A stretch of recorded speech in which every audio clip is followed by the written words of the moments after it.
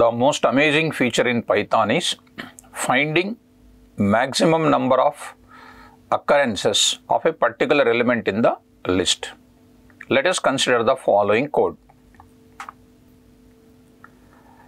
LST is equal to 1, 10, 20, 1, 30, 40, 1 and 1 and 2. This is an LST. List is equal to LST. Our requirement is finding the maximum number of occurrences of an element in the list.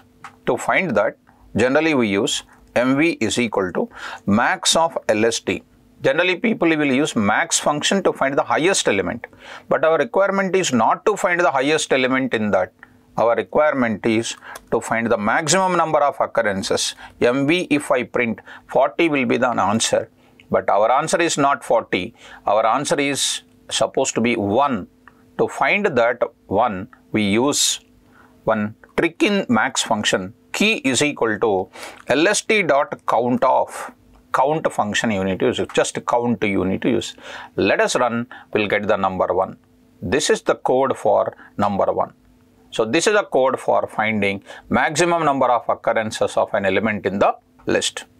Thank you. For more videos, subscribe NareshIT channel.